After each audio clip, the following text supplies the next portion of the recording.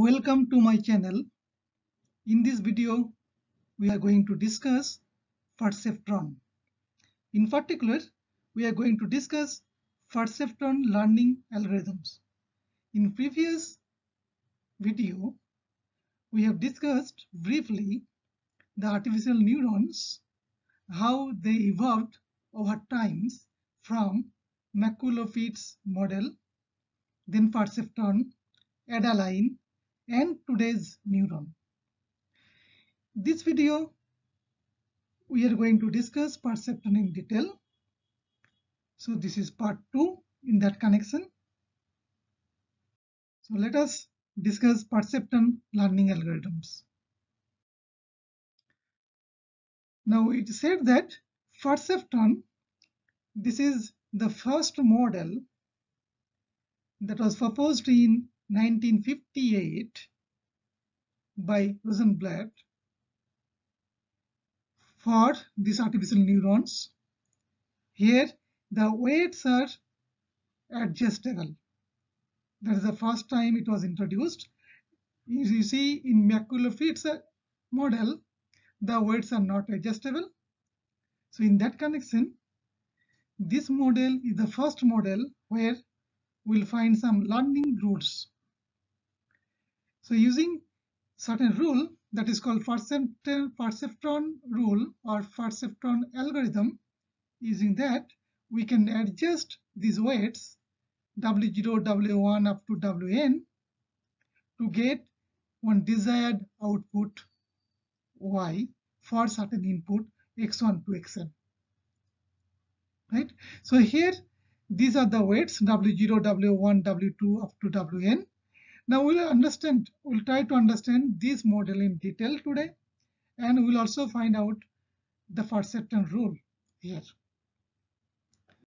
So let us discuss this model first.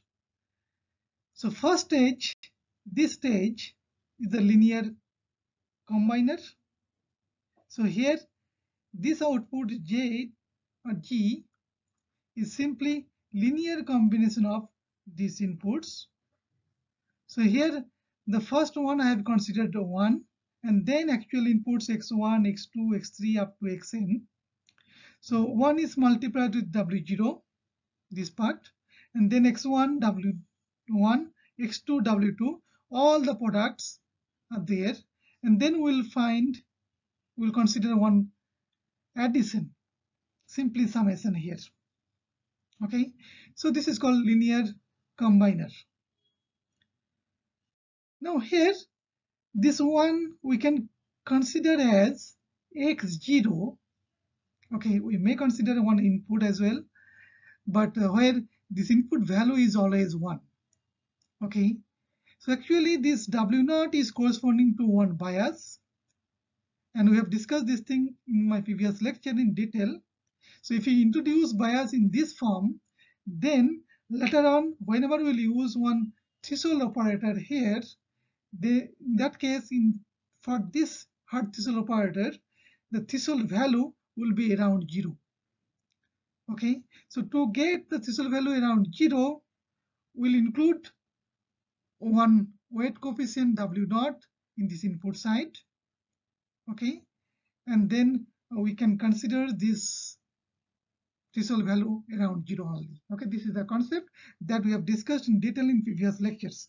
Okay, so if you have any confusion, please go through this one. Now we have replaced this 1 by one input symbol x0. So with certain intention that we will get all the product in similar form.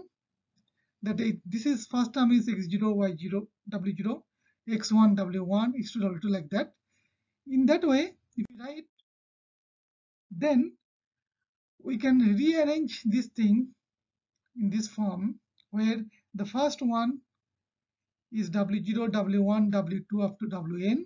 This is a row vector containing all the weights. Then this is the column vector containing all the inputs x0, x1, x2 up to xn. Now out of these inputs, you see x0 is always 1 and rest are actual inputs. Right? So this weights vector we'll simply write W underscore. So we'll put one underscore to indicate that it's a vector. Okay, so this one I have considered W underscore is a column vector containing W0, W1 up to Wn, and this is called weight vector. And similarly, this one, this X underscore, will consider X0, X1 up to Xn, this column vector, and these are generally called feature vector or signal vector. Okay, and remember, X0 is not actual signal, okay, or actual features. So this is always 1. So sometimes we will consider only X1 to Xn as a feature vector, and sometimes we will consider these, including this X0 and X1, all those things as a feature vector. So especially when we will discuss the algorithm, we will consider all the elements starting from X0 to Xn as a feature vector. Okay, so please don't be confused. So if I consider these two column vectors, then first row vector we can write the transpose of this column vector. So it is W1 transpose, and second one is simply X1. So basically it is a product, dot product of these two vector W and X. Okay, so this is the inner product of these two vector W and X. So we can write in this form. So this is the output of this G, right? So G is considered as this way, dot product between W and X. So you know that it is a commutative. So we can write W transpose X or X transpose W, the same meaning. Then this Y is actually the output after taking hard threshold operator. So this is a hard threshold operator. So it is having two state, either +1 or -1. And it will have a +1 when, so you see this value is either +1 or -1, and threshold value is around 0. So when this value W transpose X, means this G, if it is more than 0, equal to 0, then we will assign it as Y as 1. Otherwise it is -1, means W transpose X, if it is negative, then it is -1. Okay, so output Y is having two states, either +1 or -1. Now we have the outputs D, that is D is the desired output for the certain inputs X1 to Xn.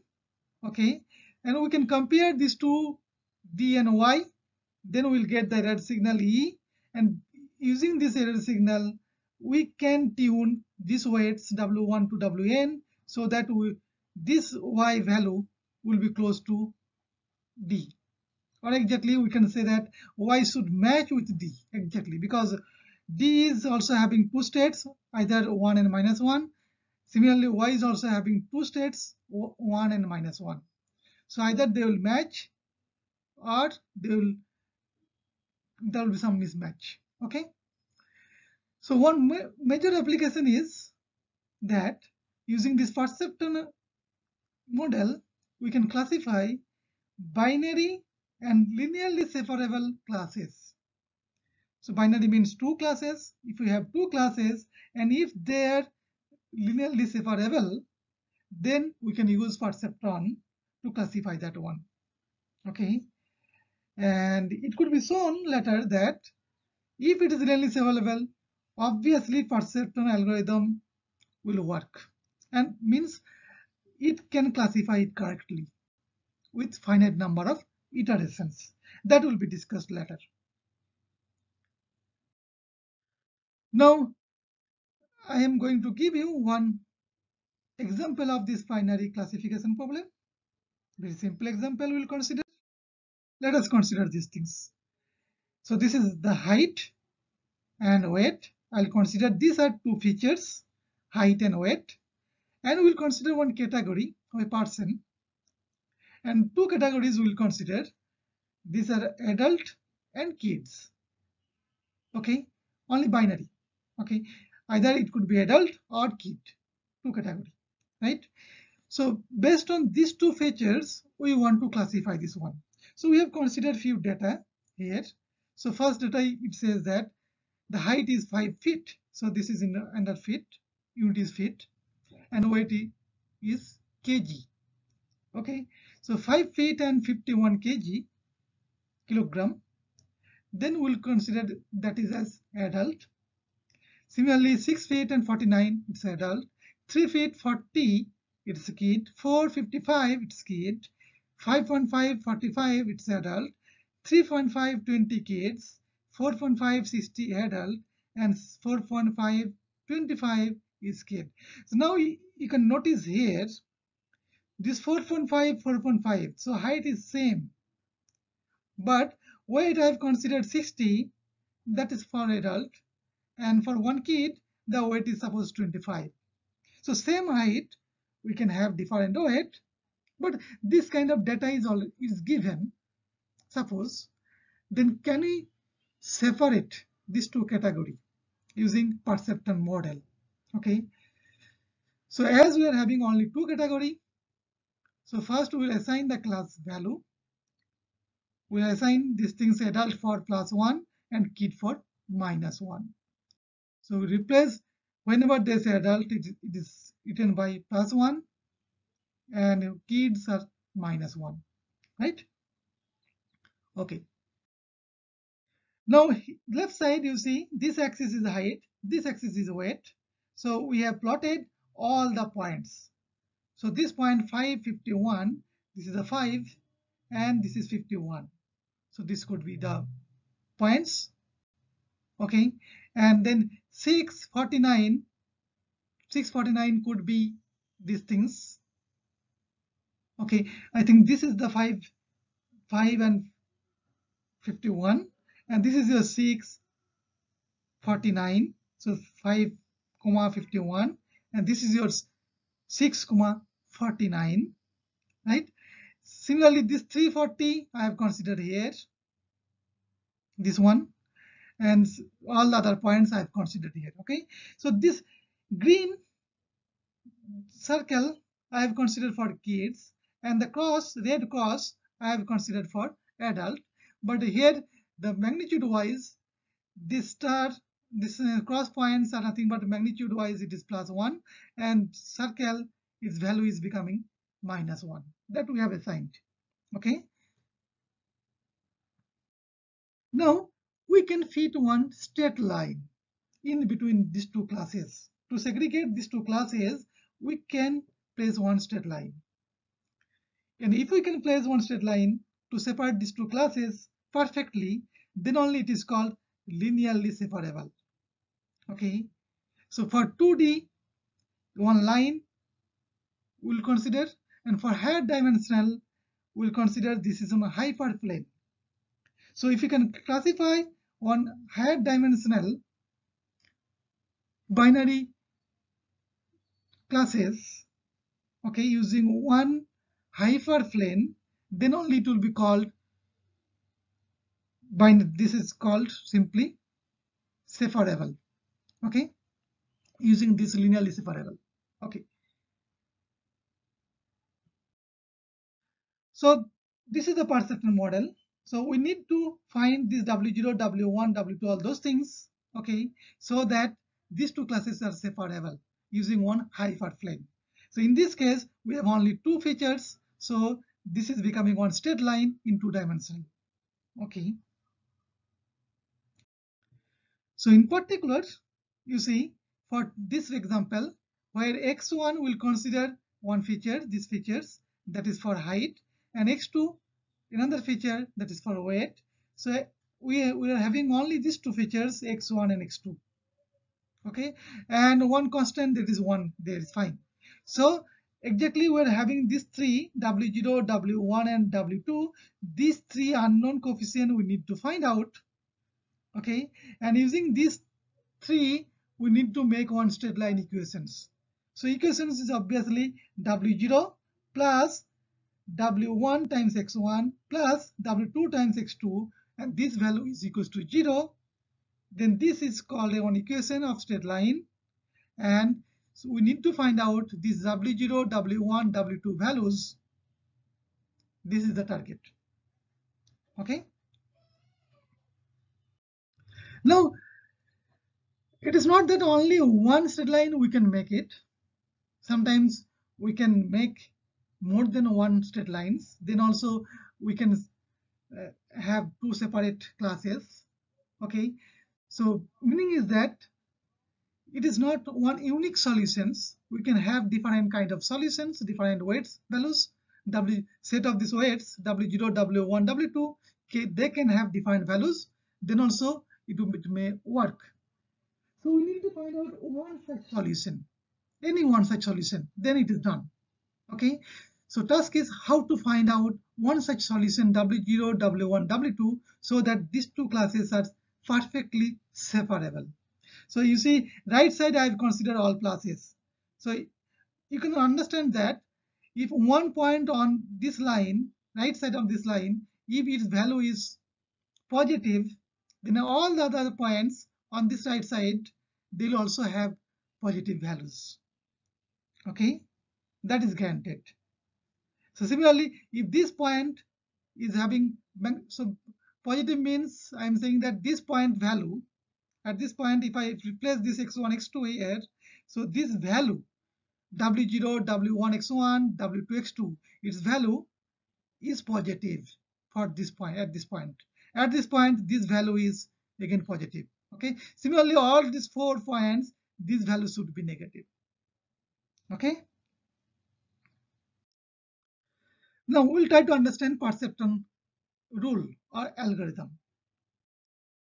So before that, try to understand this data set. So I've said that x1, x2, x3 up to xn, these are actually features. So if there are n such features, we'll call it n dimensional feature vector. This is x vector. And corresponding desired one or target one is D. So D is called desired output or target output. For this feature set, okay, I need to get this D target output. And one thing that we have already said, it is 2 classes, so D could be either +1 or -1 in this case, right? So we can have several such data. So one data could be x1 underscore d1. Remember, x1 underscore is the n dimensional features. So first n dimensional feature and that corresponding target, that is d1. So this is one data point. Similarly, x2, d2, another data point. As we can have n such data point. Okay. So we want to match all those things, no? So we want to find out W0, W1 up to Wn such that all the data points are satisfied.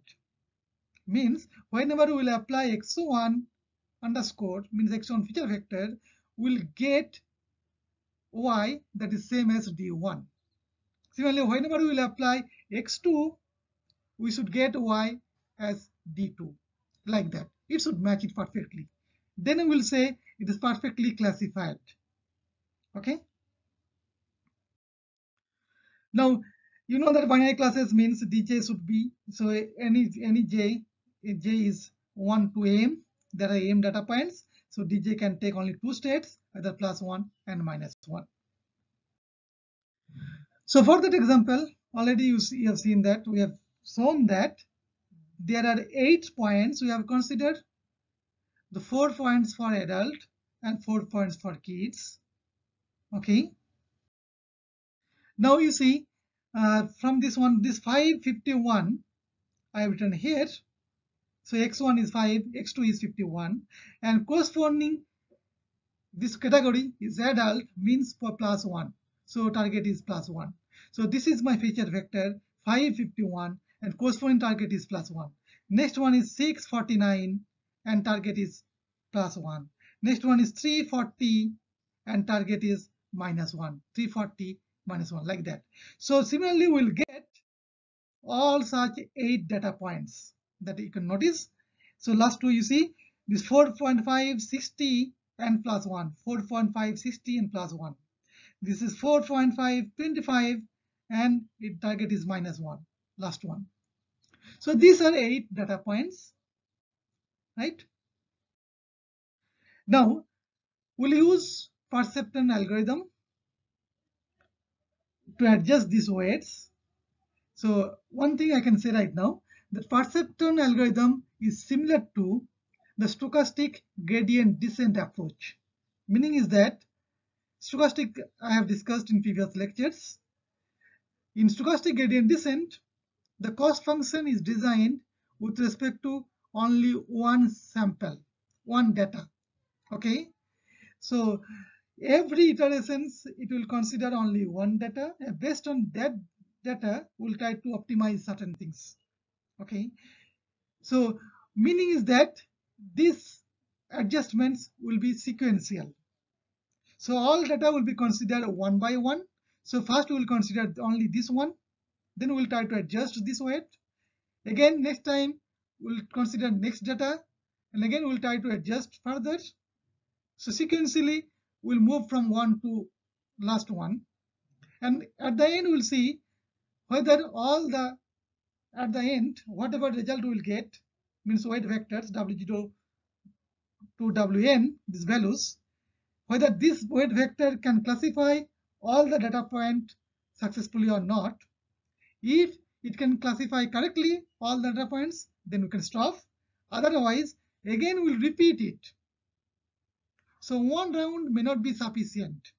Okay, this is one round. If you start from here, then this one, and we'll go to these points after this one. Okay, then we'll see whether it can classify all the points correctly or not. If it cannot classify correctly, then again we should consider this data point again.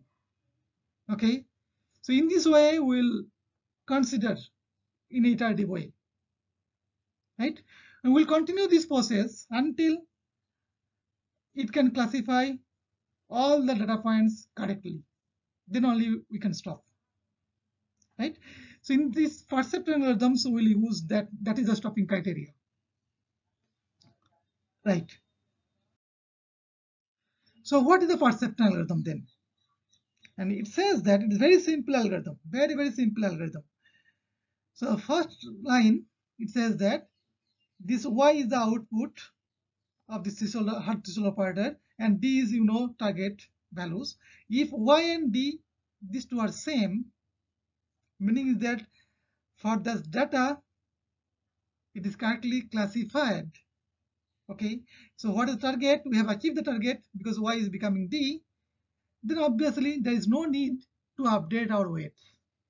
Okay, so we won't modify the current weight, we'll keep as it is, right? So if y is matching with d, and if y is less than d, then w is replaced by w plus alpha times x vector. So here alpha is one learning factors or learning rate, and sometimes we will be also calling step size. Okay, so this w plus alpha x, that is your current value of w.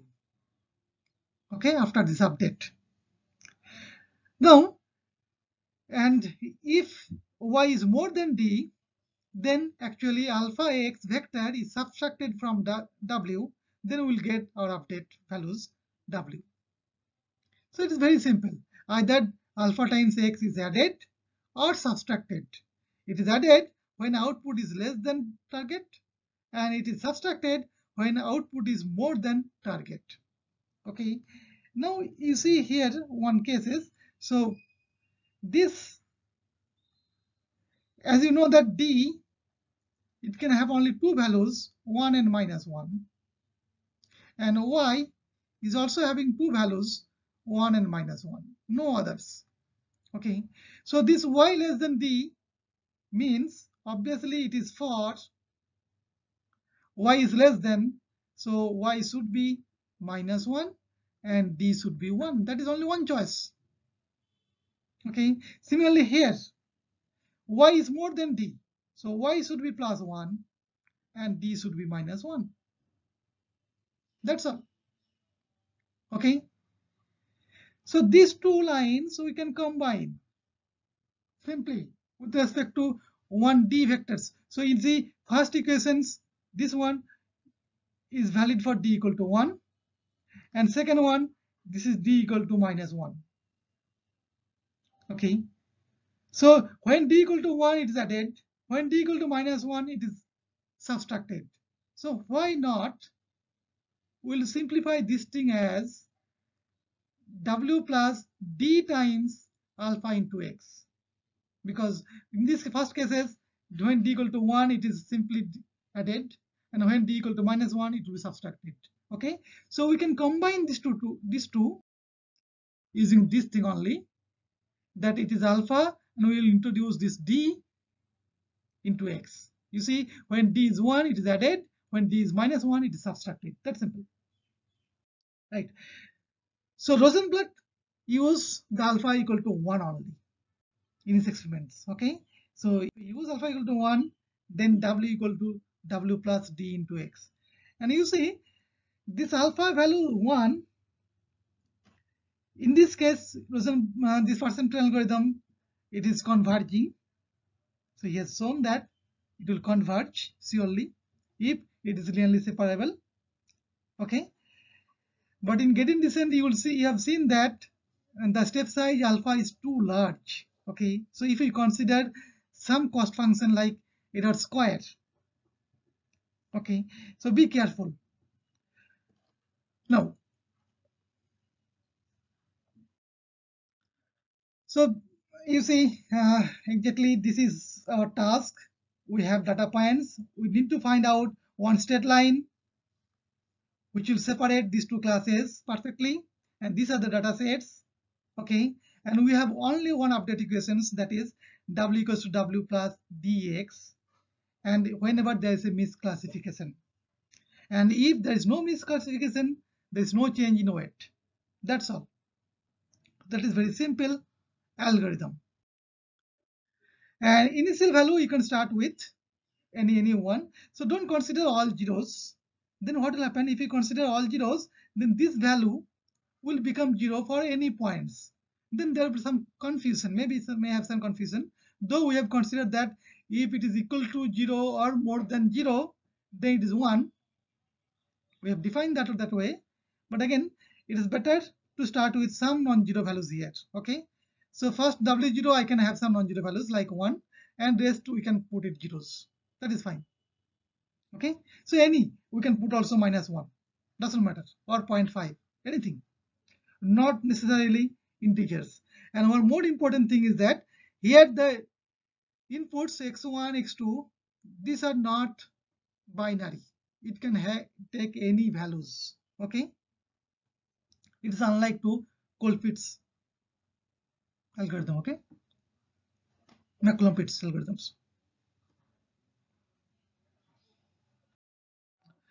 Now I want to highlight one point here before going to discuss algorithm in detail.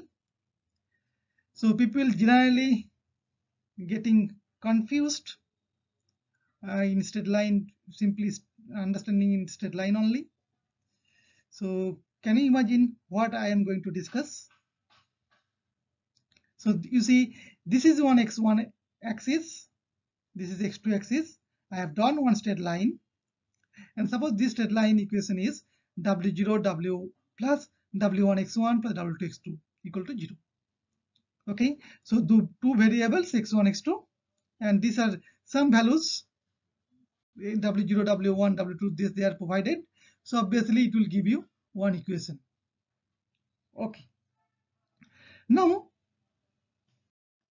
for this one, can you say that its right side points, this side points will give you positive value for this function w0 plus w1 x1 w2 x2, and this side negative? Is it always correct? Okay, for this kind of straight line, I'll say it's not always correct. Okay, you need to check it properly. So it depends on these coefficients W0, W1 and W2. So I'll give you one example. Consider G equals to, so this is the function W0 plus W1 x1 plus W2 x2. Now I'll take one example. Suppose G1 is 6 minus 3x1 plus 2x2 and G2 is minus 6 plus 3x1 minus 2x2. So can you notice these two? Okay. So you see all the elements are negative of each other. Okay. Here I've considered plus 6, here minus 6, minus 3, plus 3, plus 2, minus 2, like that. Intentionally I have considered in that way. Okay. Let us see. So for these 2 points, I want to find out the straight line and these 2 regions. Okay. So first I will make G1 equals to 0. Then only I will get one equations. Right. So if I put this is equal to 0, 6 minus 3x1 plus 2x2 equals to 0. So if you simplify it, what you will get? So this 2 to x2 equals to, this is your 3x1 minus 6. I think it is correct. So x2, we can divide this 2 right side. So 3 by 2 x1 and 6 by 2 is 3. It's minus 3. Very simple. And this is similar to our known form y equals to mx plus c, the straight line equation, where m is the slope and c is the cut point in y-axis. Okay. So if we want to draw these equations, okay, what we'll do? So first we'll consider this c. Here c equal to minus 3. So in y-axis it will cut, this line will cut in the y-axis at minus 3.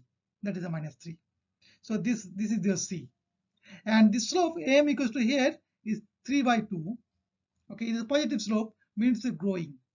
It's increasing functions. From this one, it's increasing function, and slope is more than 1, means more than 45 degree. This angle is more than 45 degree. Anyway, so this is one straight line. Now for this straight line, we are having 2 regions. This is one side region, and this is another region. Okay, it will separate these 2 regions. So for this Z1, okay, so if I consider these points, this region, whether in this region the values are positive or negative. Okay, that we want to understand. Similarly, in this region also we want to understand the values. So how to get that one? One very easy way is that if we know our origin, what is our origin? Now in this case, origin is on the left side, 0, 0. From this figure, it is very clear. So we can put these values. Okay, we can put the x1 equal to 0 and x2 equal to 0 in Z1. Okay, so if I put this one, what will get? G1 equals to 6 minus 3 into 0 plus 2 into 0 means 6. So it is positive. So this point, the value is positive. It implies that this side, all the points are positive. Okay, be careful. Its left side is positive. This equation, minus, this is plus 6 minus 3x1 plus 2x2 equal to 0. These equations will separate these 2 regions, and where the left side region, I am saying that it's negative. Okay, everywhere you will get negative values. Sorry, left side is positive values. We have got 6, it's a positive values. All are positives. Right? So obviously then, right side should have negative values, opposite only. Okay? Now consider Z2, this one. So G2 equals to 0, we put it, then this 2x2 I can find equals to, again, minus 6 plus 3x1. Then again we can find x2 equals 3 by 2x1 minus 3. Now can you notice this one and this one, they are exactly same. Okay, because we have equated with 0, and G2 is simply negative of G1. So if I put it 0, we'll get the same solutions, same set of equations. Okay, so it will indicate the same straight line. So this function will indicate the same straight line, these things, right? However, you can check that now origin, you have put the origin 0, 0. So 0, 0 here, then value will be negative here, means this one is having negative value. So thus left side is negative for G2 and right side will be positive. Okay, so this is one important point I want to make. So don't consider that one straight line, its right side is always positive. No, you need to consider. Okay, now suppose the origin is very difficult to understand in which side. Just I have drawn one thing, one line. I don't know where is the origin. Okay, then it's difficult to see whether left side or right side. So one equation, simply one equation is given. We're drawing the straight line arbitrarily. Even I want to understand from the equation only which side is positive and which side is negative. So what I will do? So one thing that from the straight line, now consider one axis. How is this x1 axis? Obviously x1 axis infinity is on right side here for this straight line. That is very easily we can understand from this figure. Means x1 infinity and x2 0. If I put, then what will happen? Okay, so x2 0 means we can ignore this part, and x1 infinity means obviously as it is negative, it will become minus infinity, and this we can ignore it. Whatever coefficient is there. So this coefficient, if this coefficient is negative, so then obviously this infinity, x1 infinity, comma 0, x2 0, that point will have negative value. It's 100% sure.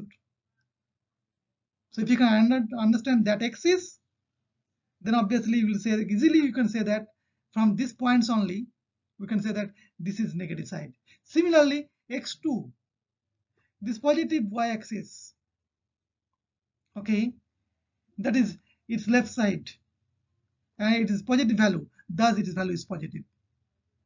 Okay, this is very simple logic. You can use it to understand which side is positive and which side is negative. Okay, so we'll move ahead. Now next one, we'll try to understand this perceptron algorithm from gradient descent concept. Is it possible to connect somehow the gradient descent algorithm to understand these perceptron algorithms? Okay, now we have discussed gradient descent algorithm in detail in my previous lectures. So if you have not gone through, I'll request all of you to go through those videos first, then try to understand this part. Now the perceptron algorithm says that this thing, whenever there is a mismatch, then only there will be update. W is replaced by W plus alpha into T into X vector. And when there is no mismatch, there is no update. Means W equals to W. Okay. And alpha generally will consider within 0 to 1. Right. Now gradient descent algorithm. Now what it says? Now gradient descent algorithm, especially stochastic gradient descent, means we need to find out, consider one cost function g of w with one sample. Okay, and the cost function is always positive. It's a cost function. Okay, so it should be always positive if we want to minimize the cost value. Okay, so the update rule is very simple. Wk plus 1 will be wk minus eta times del j del w. So this is the partial derivative of these cost functions with respect to w, and eta is the learning rate. So negative part, negative value of this gradient, this is called gradient, is added after multiplying eta with this previous one, will get new update. That is a simple algorithms. Okay, now we want to connect this thing, we want to consider this one to get this update. It's also very similar, but how to get these correction terms plus alpha times d into x.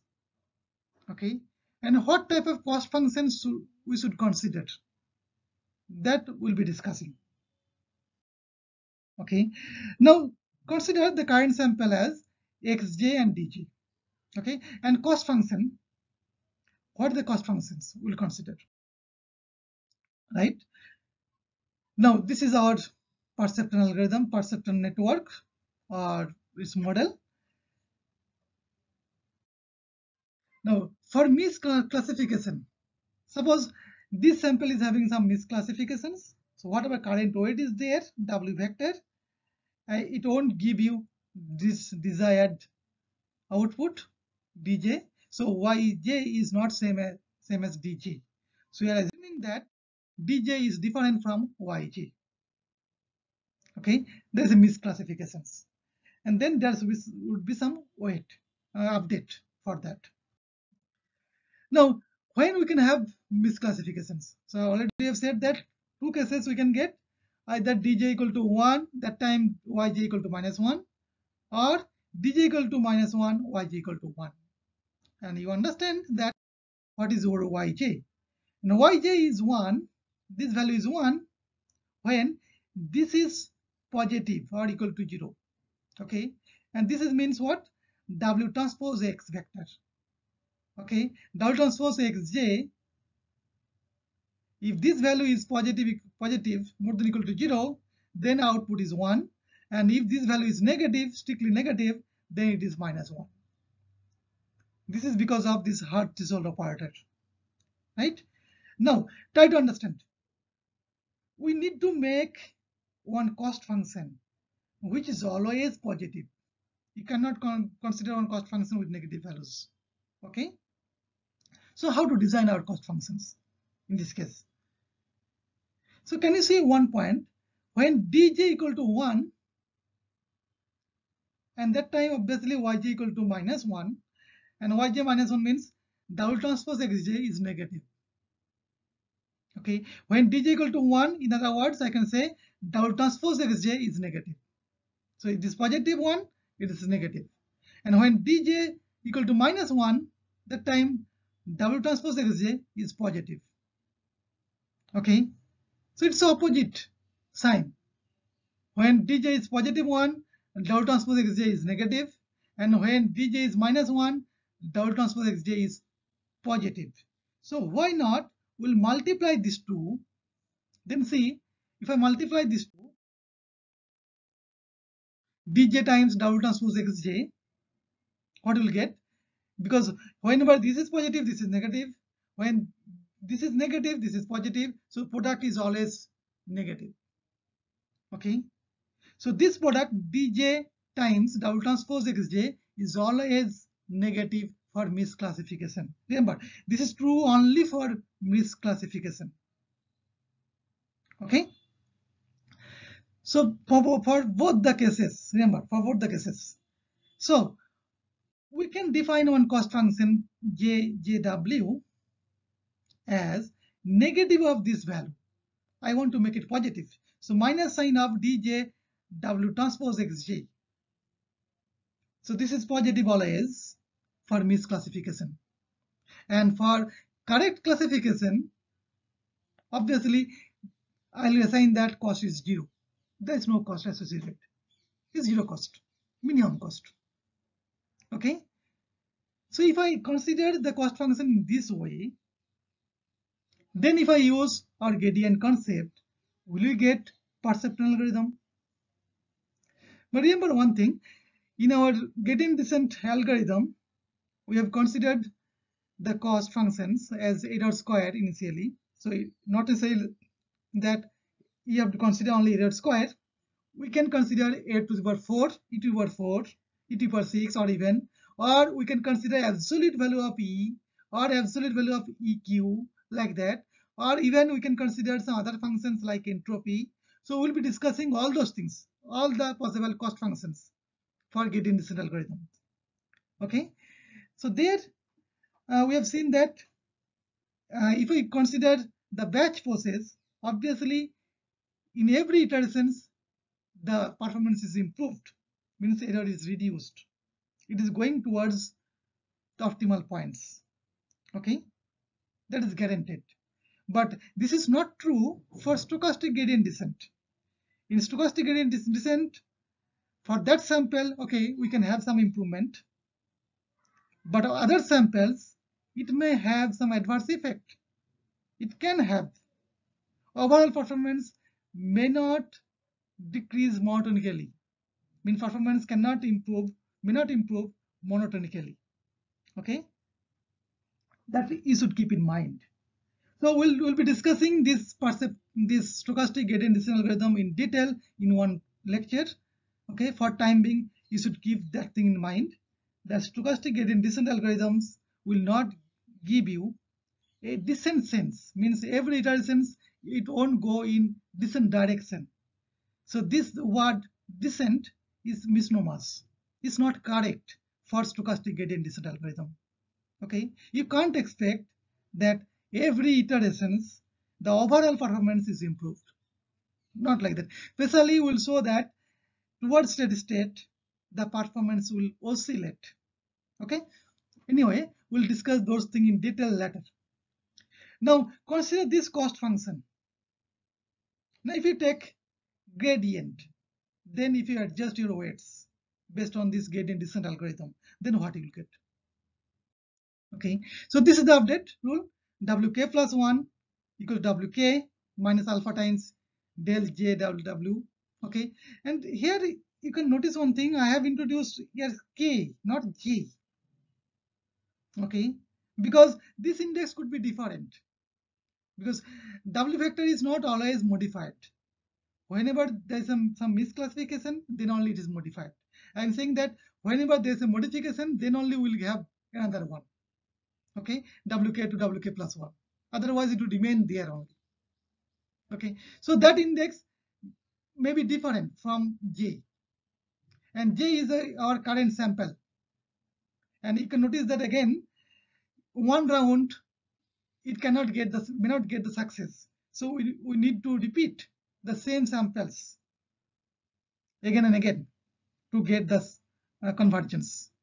Thus, there is no link between small k and small j. Okay. So now, if I take partial derivative of this one, what will get?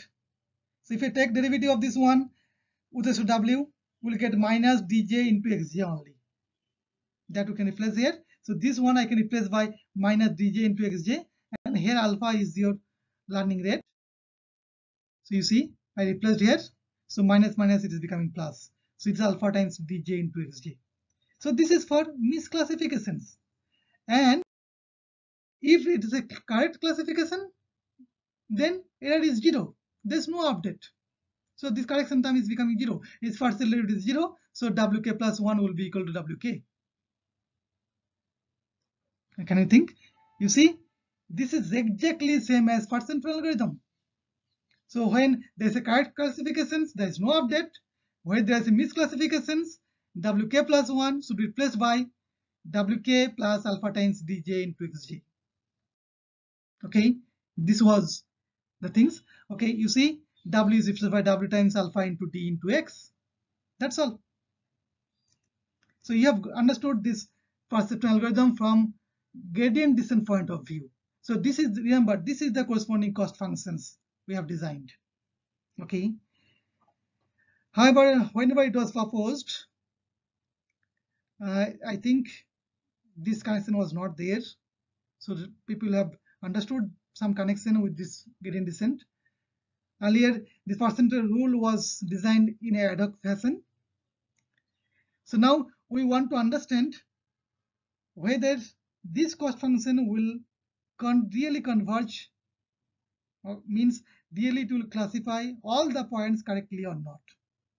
Okay, if these two classes are linearly separable, that is one constraint. Okay, so this is one big task. We need to understand this algorithm in detail. So we'll work on that. In the next video, we'll be discussing again this Perceptron algorithm in detail. We'll see that how it is converging, or for different classes, different examples, what is the performance of this algorithm. So you want to study it neatly, and we wish to also give the theoretical convergence analysis of this Perceptron algorithm in detail.